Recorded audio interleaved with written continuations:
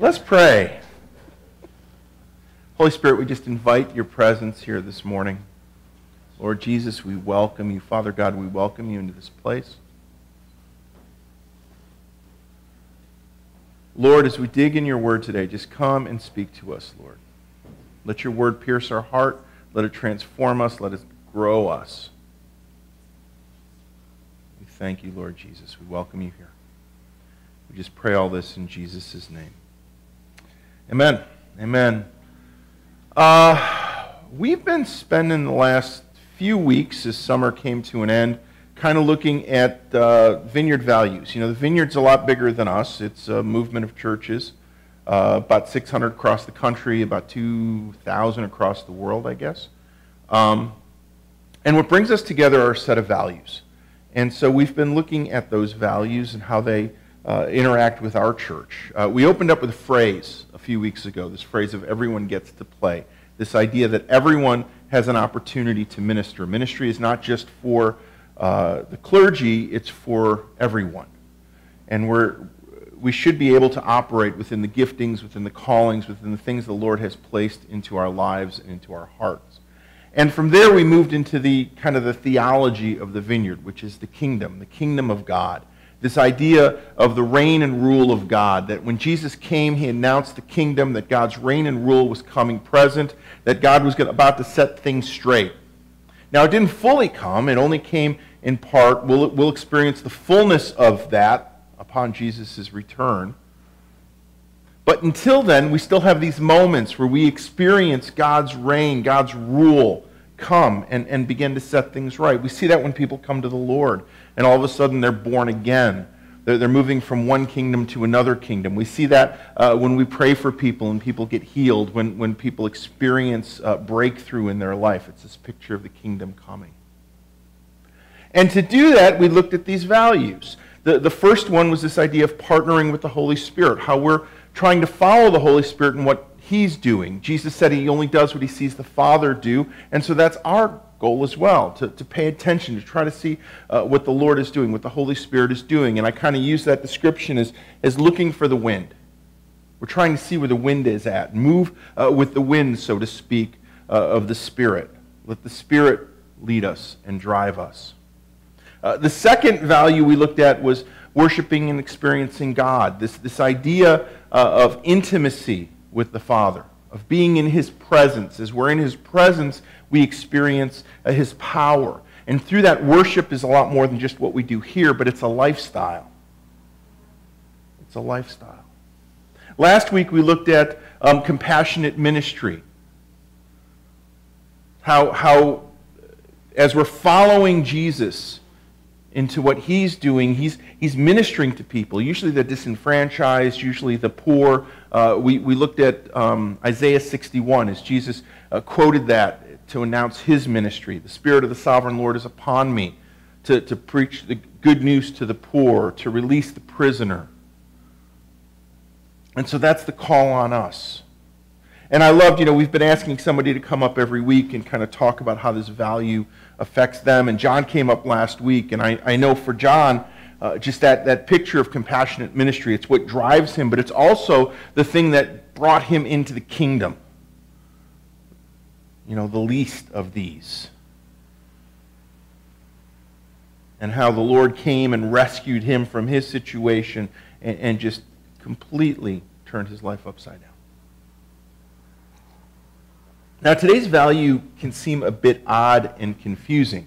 We look at the other values and even next week's, and they make total sense. You see where we're coming from. But this one's called being a reconciling community. And that's a weird one.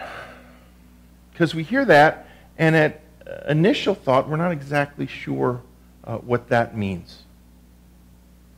What does it mean to be a reconciling community? Why is it important? And it's really easy to skip over this. But in reality, this is an incredibly important value. It helps us understand the why of a lot of the things we do. Why do we do ministry? Why do we do outreach? Why are we at the AYSO fields on Saturday mornings? Why do we do missions in Puerto Rico and elsewhere? Why do we do the things that we do? Why in the past did we minister to the poor through a food pantry? Why have we done things? To understand this value, though, we really need to dig into some scripture. So if you have a Bible, we're going to be in 2 Corinthians 5, quite a bit today. When we come to Christianity, when we come to faith, we tend to come to faith for very selfish reasons. We're concerned about our eternal destiny, right? What happens to us when we die? For many of us, that's what brought us to the faith. Are you going to go to heaven and hell? What is judgment going to look like? I mean, many of us have probably at one time or another heard a fire and brimstone preacher basically say, if you don't know Jesus, you're sinning, you're going to go to hell, you're going to burn, but the only way to be saved, the only way to get to heaven is to give your life to Christ. If you invite Jesus into your life, you become born again, and now you're going to heaven, you're not going to hell, and salvation has come to your life. And for many of us, that's what we've heard. That's the understanding that we have. And there's a place for that understanding. If you look at 2 Corinthians, starting in chapter 4 and verse 16, there's beautiful quotes like this. Paul says, "Therefore, we do not lose heart.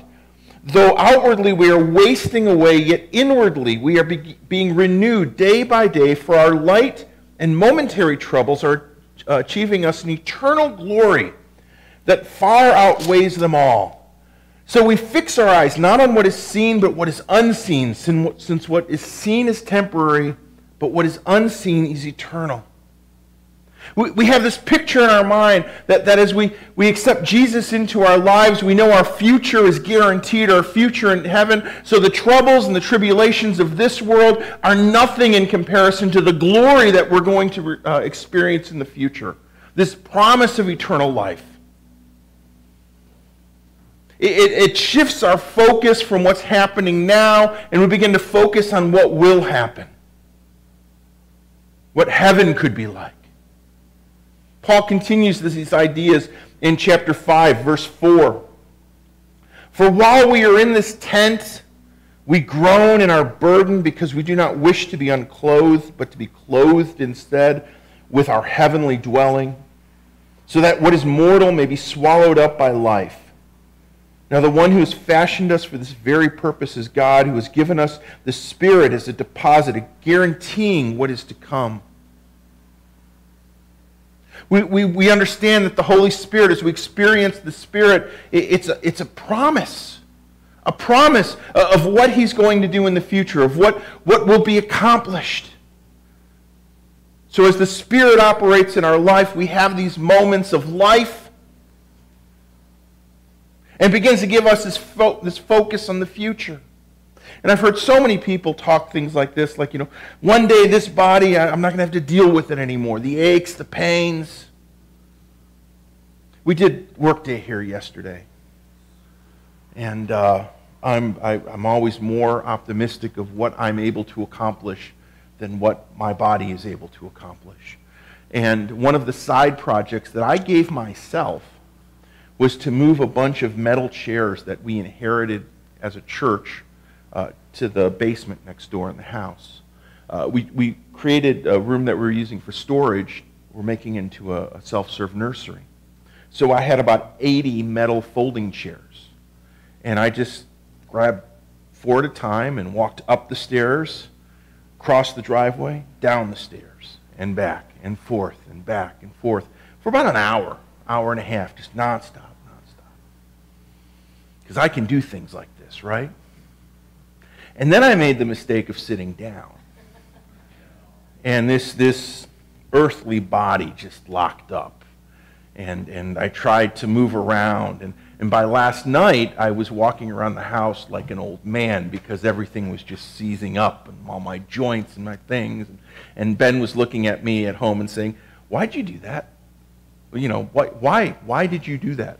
It wasn't even on the punch list of things we wanted to get accomplished. But it was there, and I could do it. We all have moments like that, and we realize that there's so much in our body that just doesn't work. And one day, and we focus on that one day. And Paul tells us that one day we'll experience that new life. One day. And so all of a sudden, our whole focus shifts in that case. And we start thinking, how am I going to get to heaven?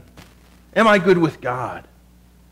And we've developed all kinds of teachings and theologies that underline that, and it's become a fascination for many of us, right? What's going to happen when we die? What happens at the end times? What will heaven be like? I've heard tremendous teachings on heaven. To be blunt, there's not a whole lot. There's some in here that describes heaven. Some beautiful pictures of the throne room in Revelations. But I've heard all kinds of stories. My mom, who was Roman Catholic and grew up just with all kinds of Roman Catholic traditions as well as Polish traditions, and there were all kinds of ideas of what heaven was going to be like. And as I've read the book, I haven't seen any of those. She believed that we were going to be 33. We'll all be 33 when we go to heaven, because that was Jesus when he got resurrected. And I think when you're older and you think 33 sounds good, unless things weren't good when you were 33, and then you're like, man, I don't know if I want to be 33. There's a fascination about that. And many of us, we get stuck in that fascination. We think that the entire reason we do all of this is that hope of heaven. That is the good news in our mind. There's something after this, something better than this. And what occurs is that focus, it motivates us, it changes us, it sets our values and our priorities and our actions. And we begin to focus on us, right? What do I need to do to make sure I'm good with God, to make sure that I get to heaven? And if we're missional, that becomes our message to other people. You need to do these things so that you can get good with God, so that you can get to heaven. And it seems like that's the focus of everything. It becomes our motivation. When I was younger, there was an old audio adrenaline tune that cracked me up. It was basically what happens. It was called DC-10, I think it was. And the song's question was really simple.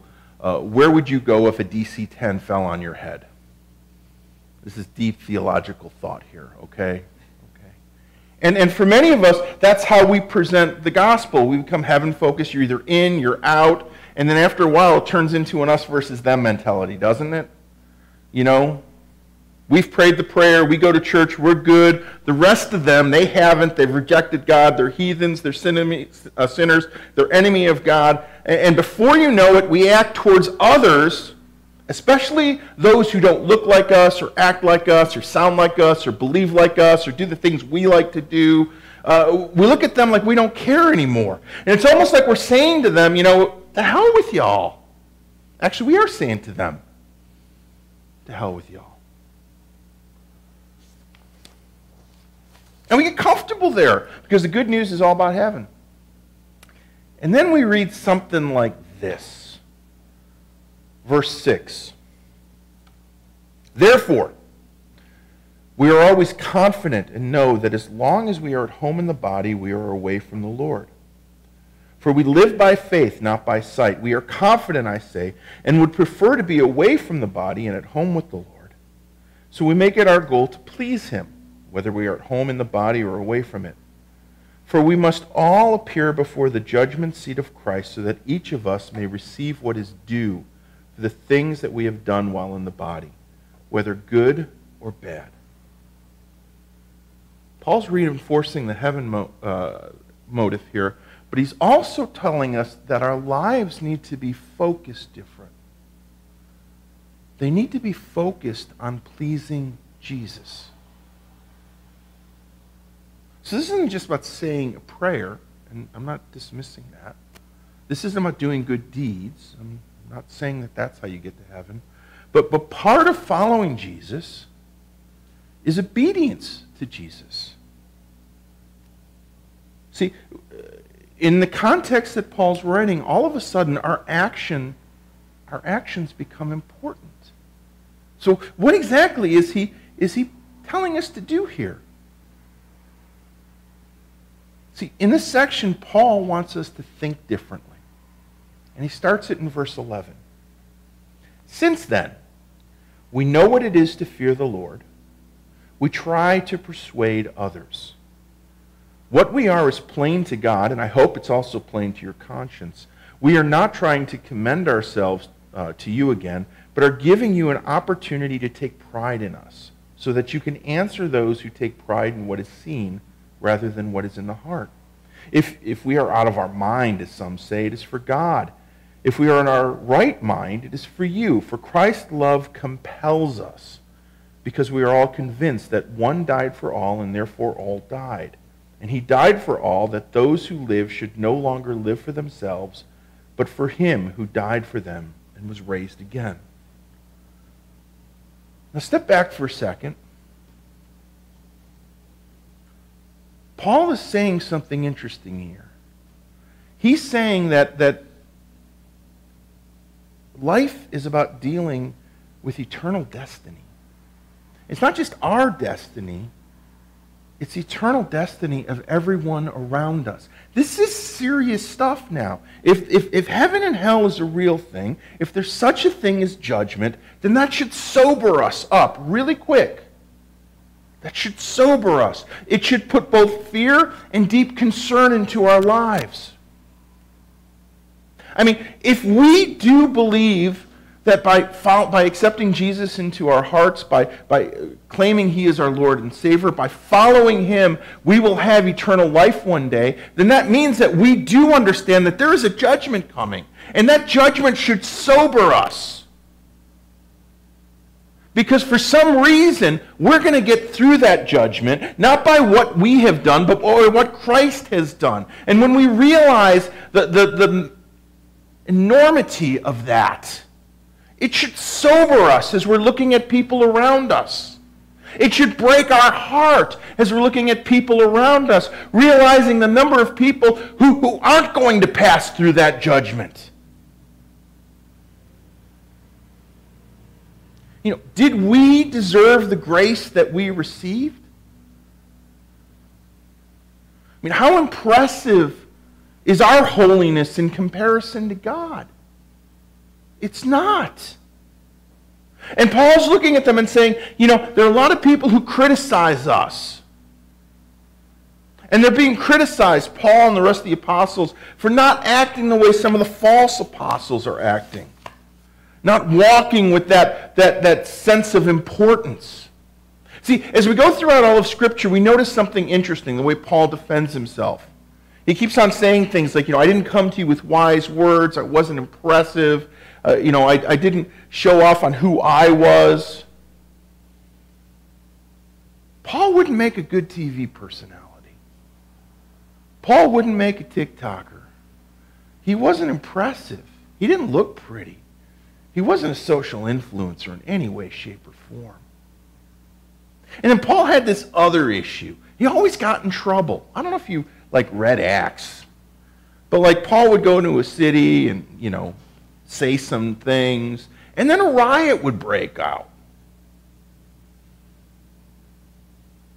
There are only a couple of things that a Roman citizen could get locked up for. He murdered someone or something like that, or started a riot. And Paul had this uncanny ability to start riots just by preaching the gospel. Now compare that to the false prophets, right? They had these impressive ministries. They gathered crowds around them. They were able to say things that tickled people's ears, that they wanted to hear. They encouraged them. The authorities enjoyed them. There were no problems. No one got arrested. It was good. In comparison to them, Paul looks foolish.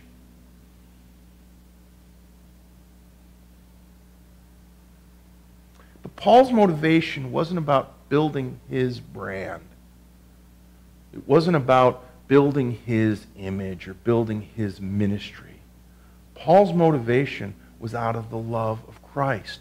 For Christ's love compels us because we are convinced that one died for all and therefore all died.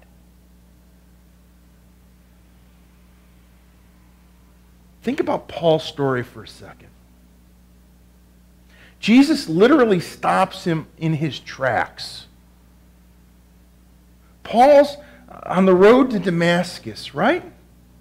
And this is a road that leads to hell for him. Because he thinks he's pleasing God, but he's not. He's in full rebellion of God. He's actually trying to stop God's plans.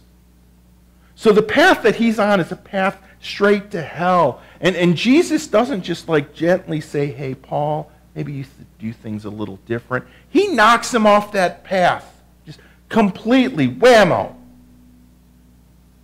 Now, we'd love to stay there, but there are a couple other incidents that occurred that dramatically affect Paul's life. Because you can say, you know, Paul or Jesus converts Paul right there on the road to Damascus, and everything is fixed there. But there's things that occur later. After he gets off the road, what does Jesus tell him to do? Go see Ananias. So he's blind, he goes to Ananias. Ananias sees who's knocking at his door, and what does Ananias do? He turns around and goes, Lord, you know who's at my door right now? Have you not heard about this guy Saul? You know what he's done to the other churches, and he's here. We could take him out. The Lord says, no, pray for him. I love the pray for him because he's about to find out the level of suffering he will have to go through to follow me. I love that line. We should tattoo that on ourselves. You know, Lord, show me the level of suffering I need to go through to follow you. So Ananias obeys the Lord and does what probably goes totally against his gut, his desire. And later Paul shows up with the apostles, and they have the same response. They're terrified of him. How do we not know that he's not a spy? Maybe this is all part of a grand plan to take us all out. But they accept him in. They embrace him. See, if those two situations go differently, if Ananias or the apostles decide to treat Paul the way he should be treated for what he's done to them, then what? Quarter of the New Testament doesn't exist.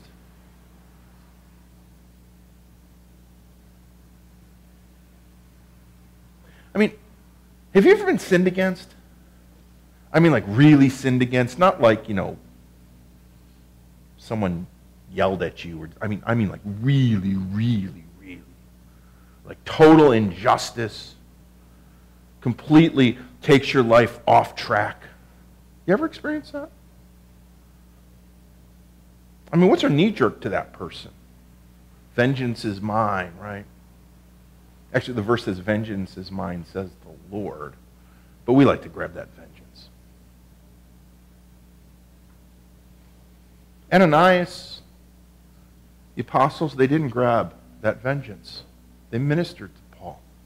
They reconciled with Paul. And because of that, I really believe that Paul looks at his life and realizes that he's received this extreme amount of grace and mercy that he doesn't deserve, but he received it. He received it from Jesus. He received it from that early church. And that grace and that mercy, it motivates him. And that motivation is what being a reconciling community about. And he talks about it in verse 16. So from now on, we regard no one from a worldly point of view. Though once we regarded Christ in this way, we do so no longer. Therefore, if anyone is in Christ, the new creation has come, the old is gone, and the new is here. All this is from God, who reconciled us to himself through Christ and gave us the ministry of reconciliation. That God was reconciling the world to himself in Christ, not counting people's sins against them. And he has committed to us the message of reconciliation. We are therefore Christ's ambassadors, as though God were making his appeal through us. We implore you on Christ's behalf, be reconciled to God. God made him who had no sin to be sin for us, so that in him we might become the righteousness of God. As God's co-workers, we urge you not to receive God's grace in vain. For he said, in the time of my favor I heard you, in the day of salvation I helped you. I tell you, now is the time of God's favor. Now is the day of his salvation. Picture Paul's motivation here. He was on the path to hell, to death. And Jesus knocks him off that path, and Ananias and the apostles help him stay on the path to life. So what was once death is now life. What was once old is now new. The new has come. And so he can't look at anyone else the way he used to look like. He can't look at people as enemies of God. Instead, he's looking at people who are away from God, who God wants to reconcile to and bring back to him, no matter who they are, no matter what they do. Because he realizes, and he talks about this later throughout Corinthians, 1st and 2nd, that the sin he did far outweighed the mercy that he received. That the amount of mercy it took to overcome the sin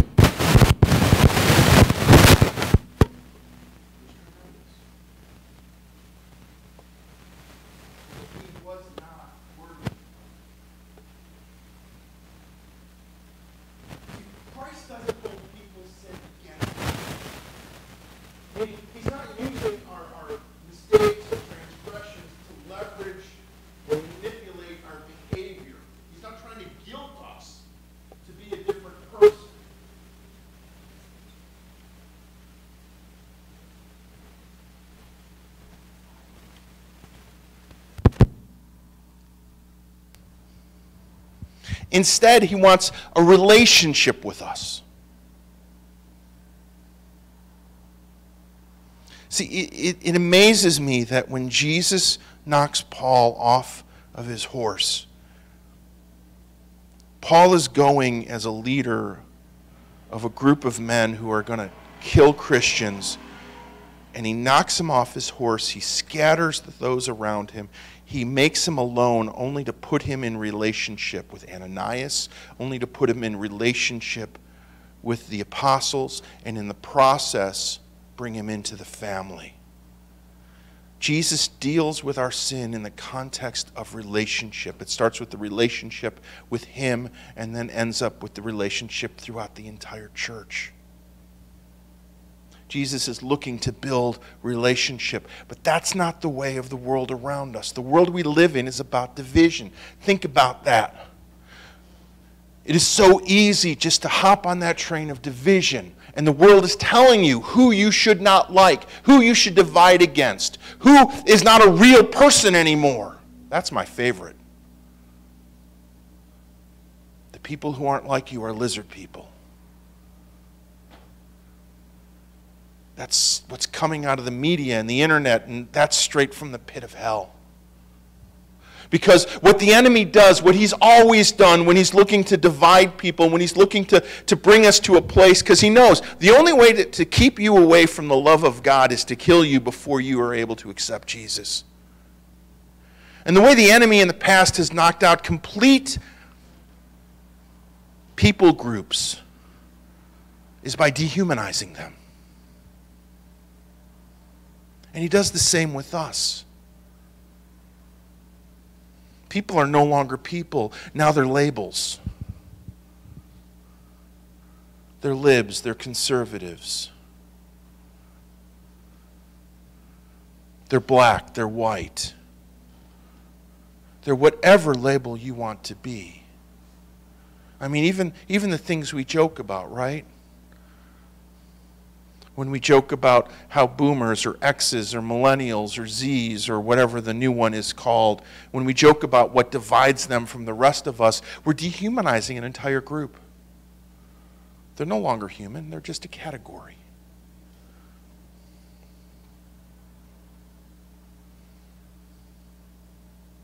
It's so easy not to care about categories and labels, but there's a bigger calling here, a bigger responsibility. Through Jesus, we have been reconciled back to God. Following Jesus, pleasing Jesus, obeying Jesus, meaning that we are called to continue that ministry of reconciliation, that we are ambassadors.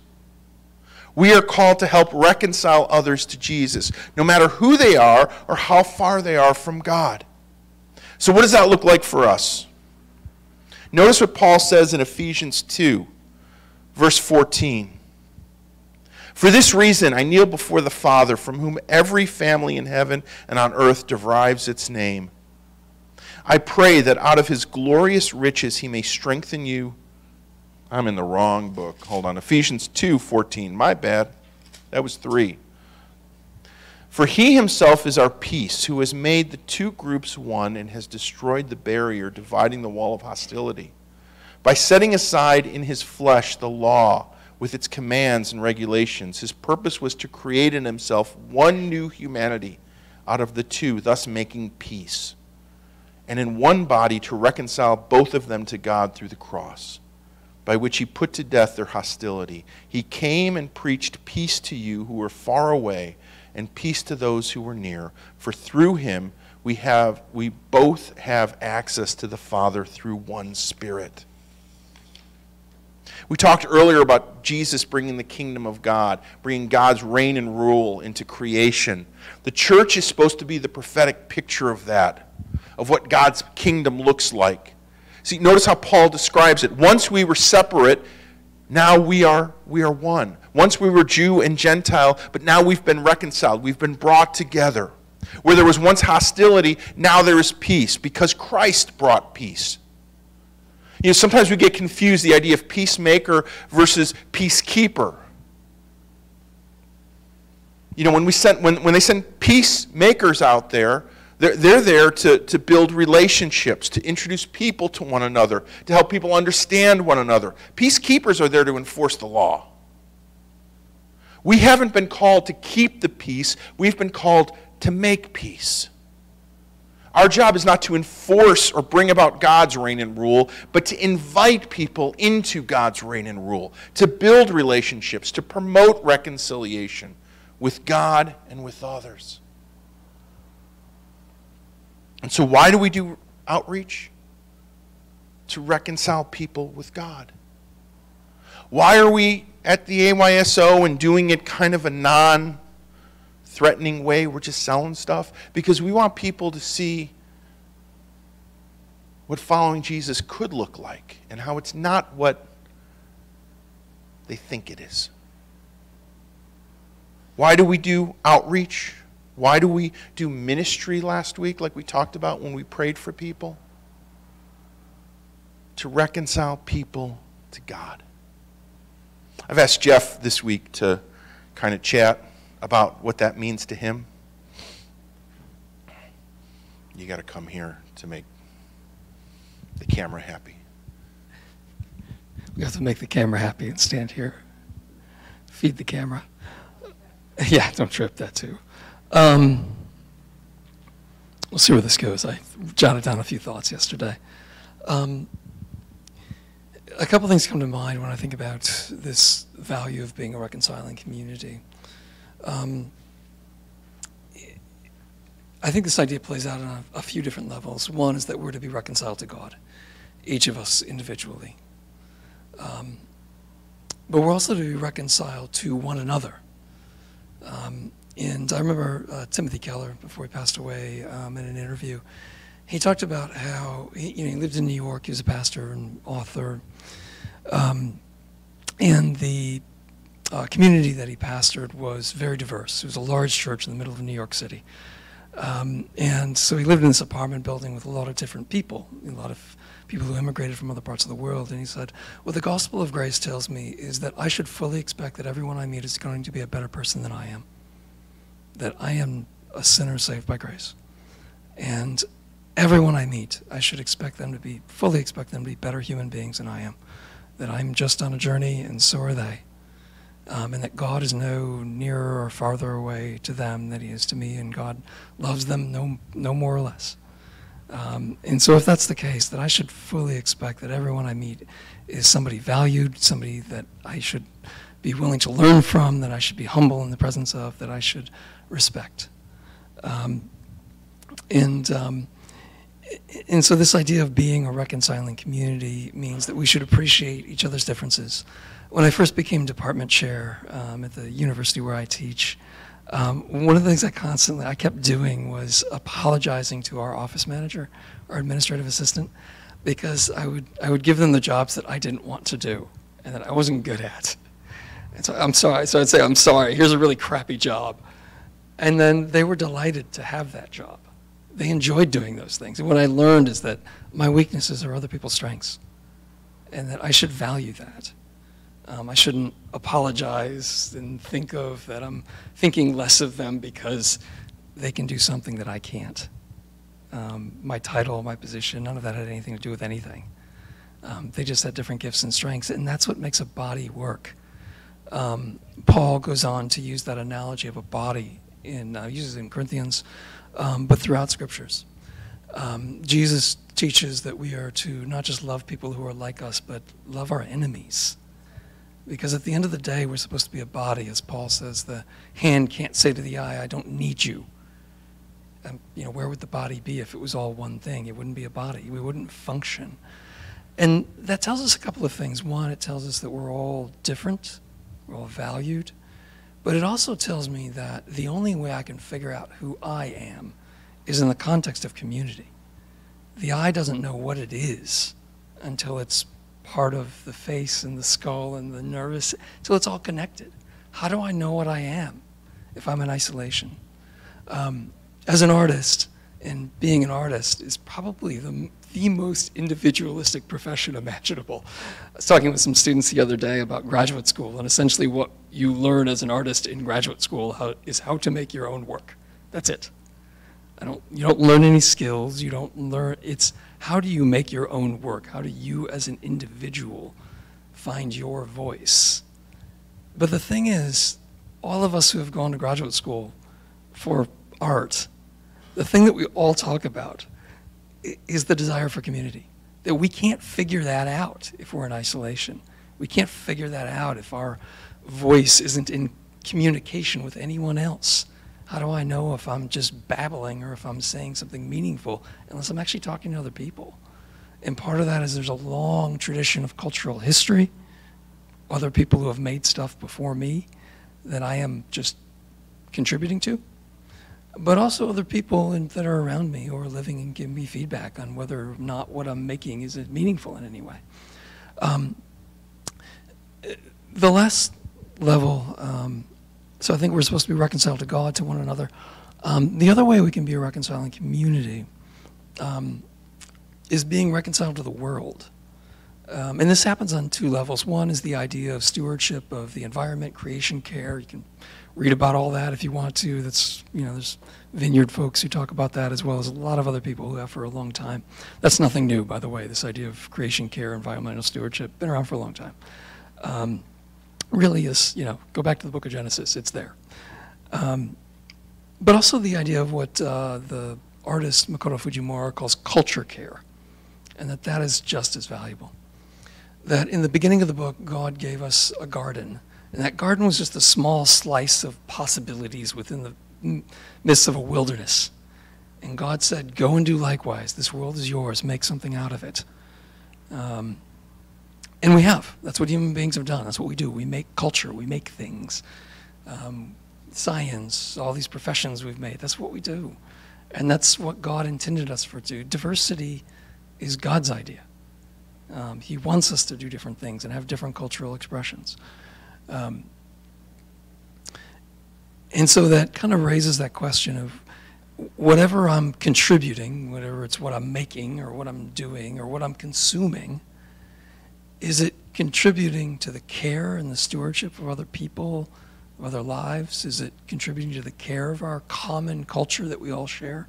Or is it just adding more trash to that toxic river? Every time I post something on social media, what is it doing? Is it lifting other people up? Is it valuing? Or is it tearing other people down?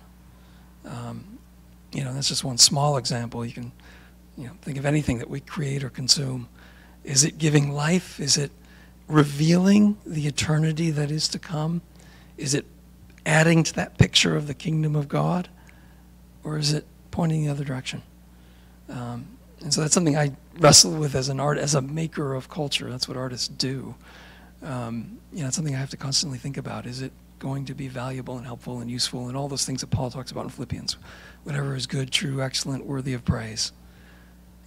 And so either as consumers, are we pointing to things and saying, yes, that is excellent, I celebrate that, regardless of whether or not my tribe made it or not. Is it excellent? Is it worthy of praise? But as a creator, and we all create in small ways and big ways, am I creating a space that is hospitable and loving and that reflects the grace that's in the gospel of Jesus? So that's all I got. Thanks, Jeff. I just want to wrap up with a couple of things. The Gospel of Matthew, Jesus says that we are light to the world, that we are like salt. Light and salt transforms everything that it touches. That's why the ministry of reconciliation is so important. There's a phrase that you'll hear every now and then, me ramble out of my mouth, this idea of gospel saturation. How can we get the community we live in saturated with the gospel? Because I have this belief that if we saturate a community with the gospel, as lives change, as people become reconciled to God, entire communities can be transformed. Not because of the good deeds we do, not because of policies we enact, not because of anything other than the fact that the kingdom of God has come, the reign and rule of God has come into individual lives, and because of that it resonates out. They become light and salt to their neighborhoods, to their apartment buildings, to their communities, and it transforms the entire community. We're seeing bits of that. I wish Kate was here, because she started this little small group with a couple of neighbors, and all of a sudden it's slowly doing something in her neighborhood. Cecilia's praying about her apartment building and talking with a couple people, and something stirring up in her apartment building. And there's no tremendous signs. We're not ready to write books about any of this stuff, but the Lord is there. He's beginning to move and lives are being affected. And you sit back and go, if this continues, it can turn an entire community on its head, just because we went as ambassadors and reconciled people to God. I want to close with a picture. Everybody loves Revelations for some reason. I'm told I don't preach enough out of Revelations. You want to know what the future looks like? What heaven looks like? John got to see it. After this I looked, and there before me was a great multitude that no one could count, from every nation, tribe, people, and language, standing before the throne and before the Lamb. They were wearing white robes and were holding palm branches in their hands, and they cried out in a loud voice, "Salvation belongs to our God, who sits on the throne, and to the Lamb." That's not just what heaven is supposed to look like. That's what the church is supposed to look like. Every nation, tribe, people, language, including the people who we're not comfortable with. Ananias was not comfortable with Saul. But that can only happen if we're willing to join Jesus in the ministry of reconciliation. Let's stand and pray.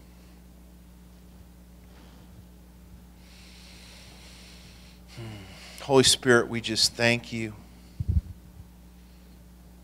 Lord, I thank you for the work that you've already begun to do. Lord, I thank you for the little bit of work that's happening in that little corner of DeKalb. I thank you for what's happening in the apartment building down the block.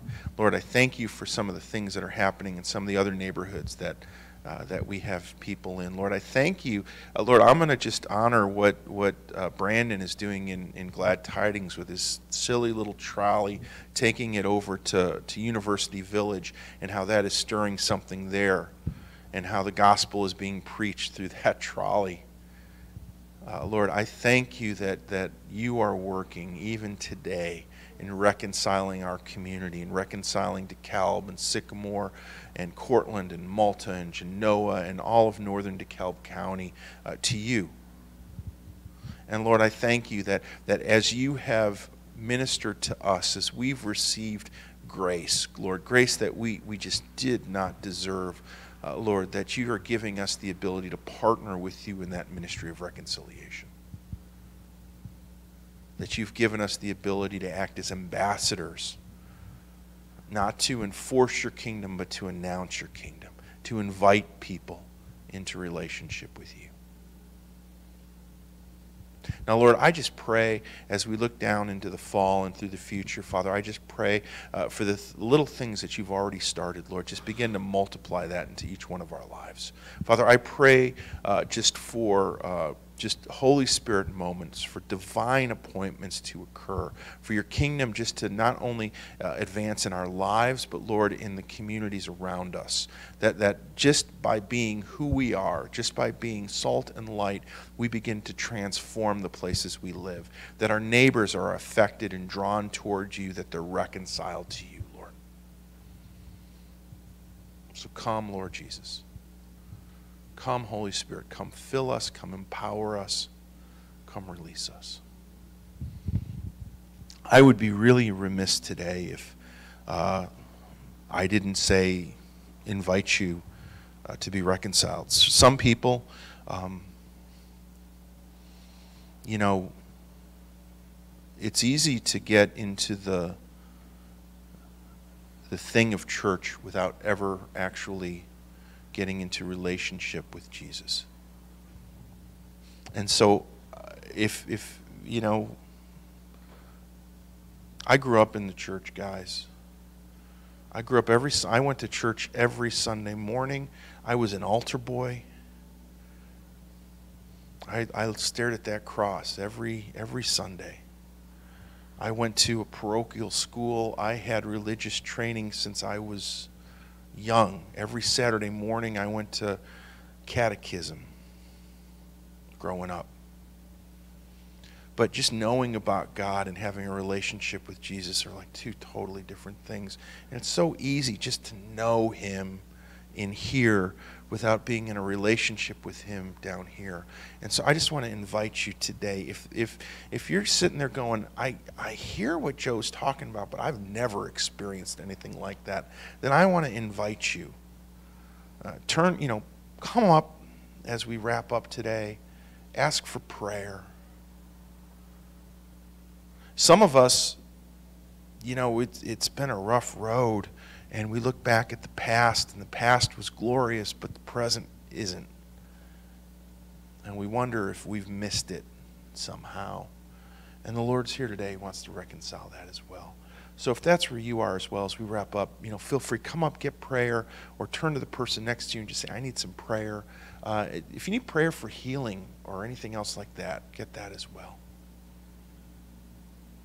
Otherwise, may the peace of the Lord Christ go with you wherever he may send you. May he guide you in the wilderness. May he protect you in the storm. May he bring you home rejoicing at the wonders that he has shown you. May he bring you home rejoicing once again into our doors. Come get prayer if you need it. Have a great week. We forgot to announce this. There is a bonfire on Friday night at 7.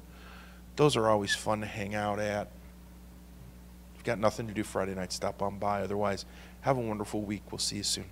Go to small group this week. Amen.